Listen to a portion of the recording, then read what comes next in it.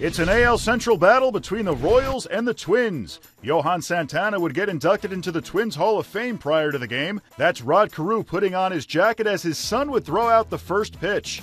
What a ceremony. We'll pick things up in the bottom of the first with Bert Smith facing Eddie Rosario. Royals have 3 on the right side, and with 1 out, the pitch is swinging a drive into right field and deep. Back it goes, deep it goes and gone. To the porch in right field, a home run for Rosario. And it's 1-0 Twins. Bases are loaded, 1 down, and Gordon at the plate. And that's hooked to right, a base hit. Phillips will score. Butera around third. He's coming home. And 2 runs have scored. The Royals take the lead on their first hit of the ball game. Minnesota Twins. A drive to right field.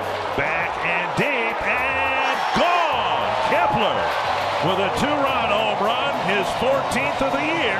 And the Twins are back in front. Well, Smith looked like he wanted to come fastball in, and it didn't get it in far enough. Kepler opening up quickly and getting it airborne. First the 1-0 pitch, and Tapper down to third base line, past a diving Herrera. Twins now lead 5-2. Get some quick outs here. There's pretty one. quick.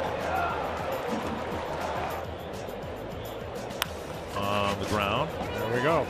Back it by Polanco, and that ends the inning. 7 impressive innings for Berrios again. Morrison, 14 home runs, 37 RBIs. And the 0-1 pitch, a swing and a drive, right field and deep, way back. Back it goes, deep it goes, and a mammoth home run. Morrison with a bomb to right field.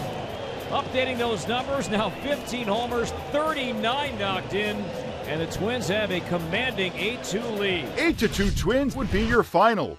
Bert Smith gets the loss to drop to 1-3. He goes 5 innings, 6 earned runs on 7 hits. The win would go to Jose Berrios, 7 innings, 2 runs on 5 hits with 6 strikeouts. He improves to 11-8. Max Kepler would go a perfect 3 for 3 with a home run, 2 runs scored, and 2 RBIs.